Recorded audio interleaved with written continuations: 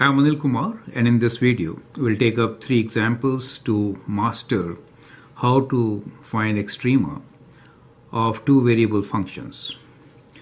The first question here is find relative extrema of fxy equals to x squared plus y squared minus 2x minus 6y plus 14. Steps involved are, we'll take the partial derivatives first, right? That's the first step. That is to take partial derivatives.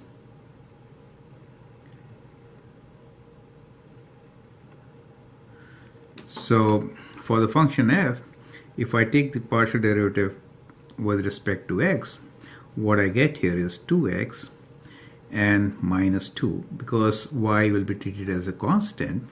Derivative for y squared will be 0. This and this also will lead to 0. Partial derivative with respect to y is going to be 2y minus 6. Now to find the critical number or the stationary points, we have to equate them to 0, right? So let's find the critical numbers now. Equating these equations to 0, we get 2x minus 2 equals to 0, gives 2x equals to 2, x equals to 1. The other one is 2y minus 6 equals to 0, 2y equals to 6, y equals to 6 over 2, which is 3, right? So what we get here is one critical number, and that critical number is, for x equals to 1, the y value is 3, right? So that is the first step. First step is you find the partial derivatives, equate them to 0 to find the critical number. So once you get your critical number, you have to test whether at this point do we have a maximum, minimum, or neither, right? So for that, we'll do the second derivative. We say second partial derivative test or second derivative test. So in the second derivative test, we'll find the second derivative for these partial derivatives, right? So first one, fxx will give us 2. For y, we get, with respect to y, we get that also as 2. And the derivative of the first one, x, with respect to y, will be 0, right? That's what it is.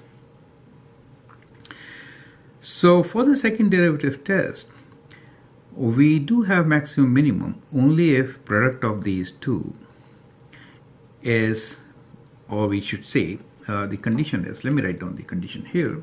They will find the value of d, which is product of these two, fxx times fyy minus square of fxy.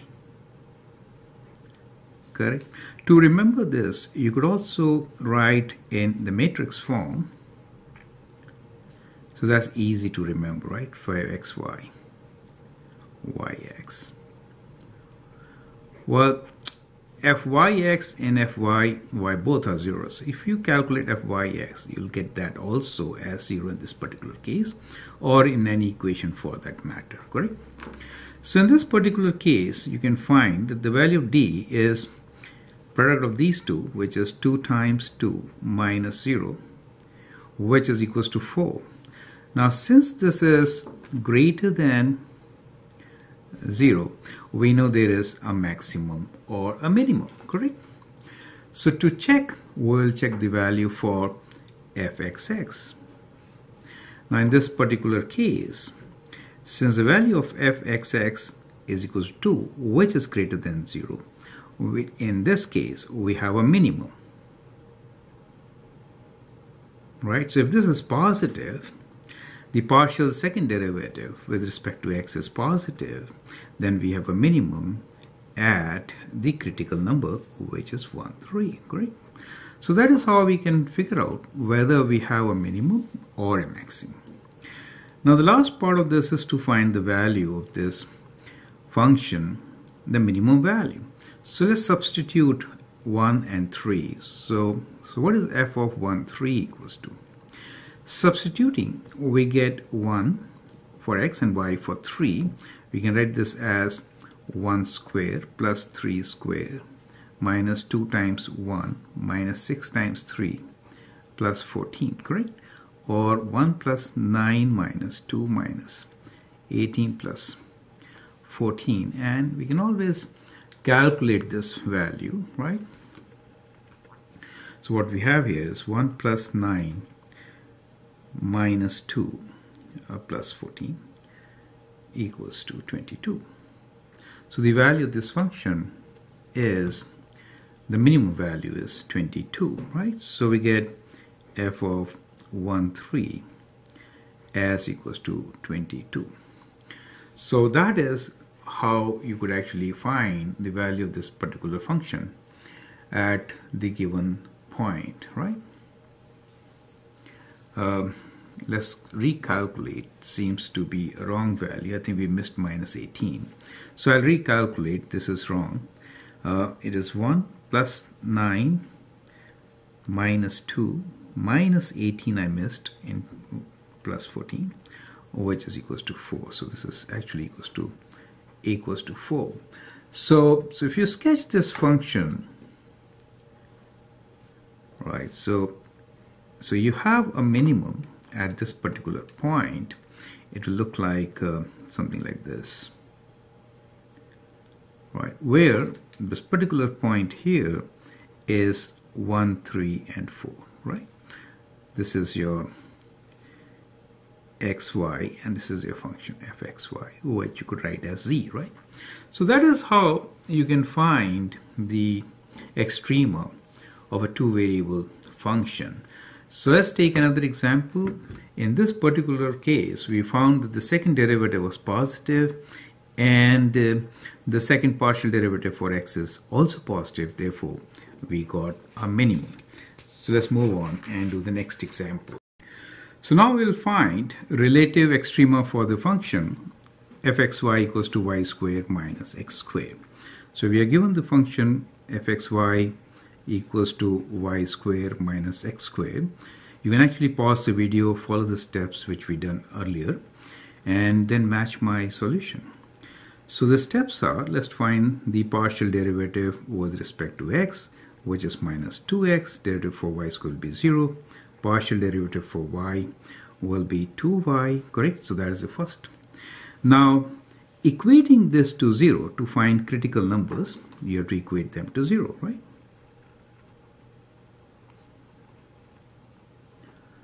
Numbers means that the partial derivative f of x equals to 0. That means minus 2x equals to 0, and that means x equals to 0. And if we equate y equals to 0, that means 2y equals to 0, and that implies y equals to 0. And therefore, the critical number is 0, 0. And if I substitute 0, 0 here, f0, 0 is equals to 0 minus 0, which is also 0, right? So in this particular case, what we get here is that the partial derivative indicate that the critical number is 0, 0. So let's do the second derivative test to find whether it is a maximum or a minimum, right? So the second derivative d, or the value which we're trying to figure out, should be equal to f of xx plus times, f of yy minus f of xy square, right? So let's calculate the second derivatives. So f of x is given to us. F of xx partial second derivative will be minus 2.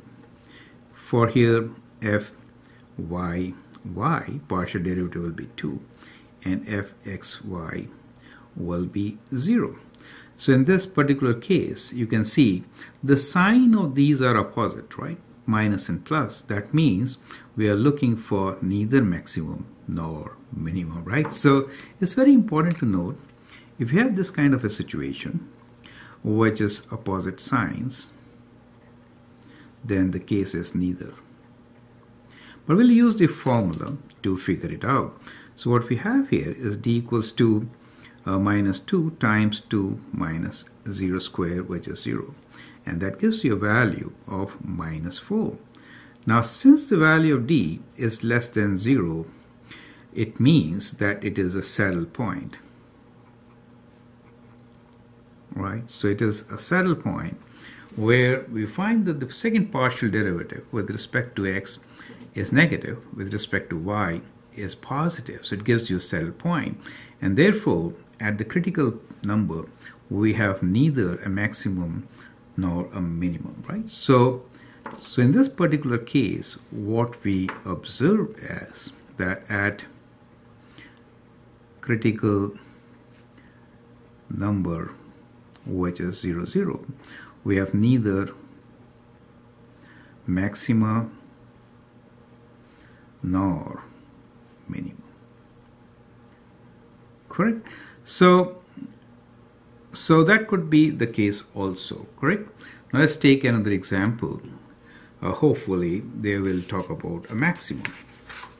So the last example here is find relative extrema for f of x y equals to 1 minus x squared plus y squared to the power of 1 over 3.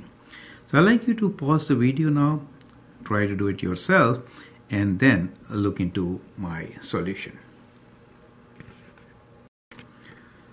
The example is find the relative extrema of fxy equals to 1 minus x squared plus y squared to the power of 1 over 3. So let's find the partial derivative with respect to x.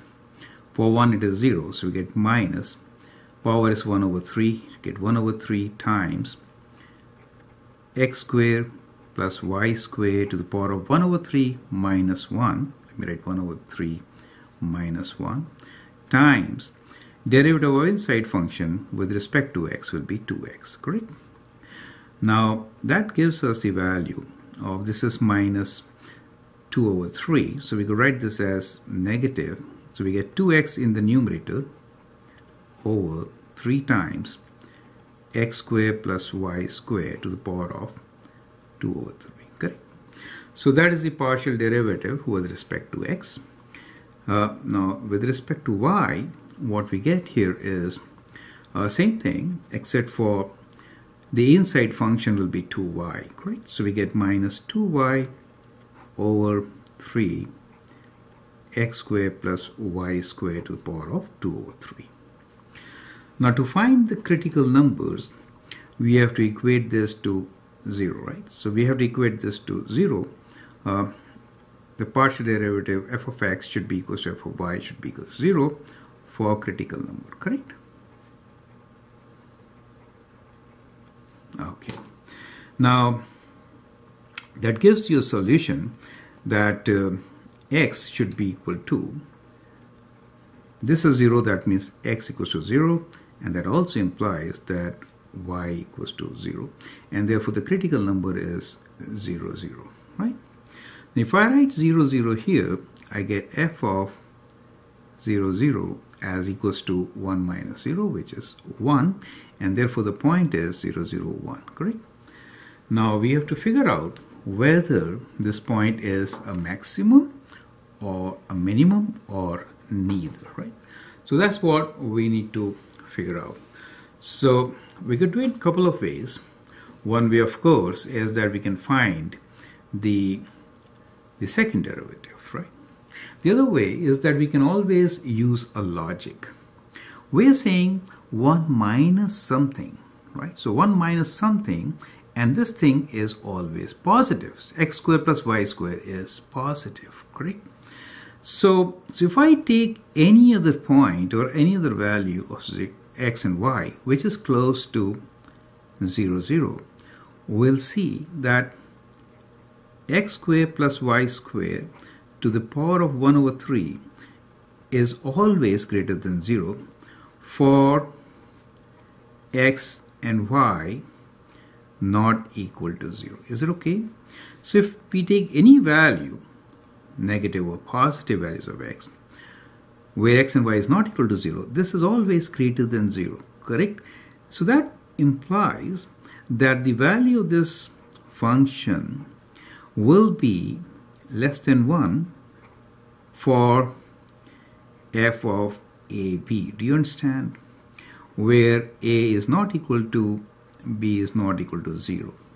Since it is less than 1, we can reason it out that this point 0, 0, 1 represents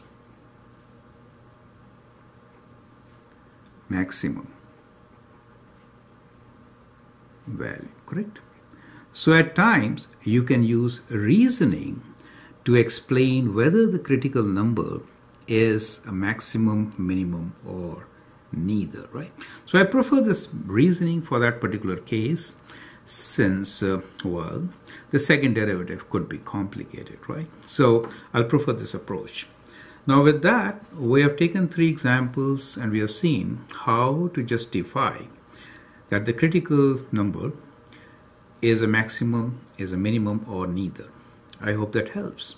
Feel free to post your suggestions and comments, share my videos. Thanks for watching.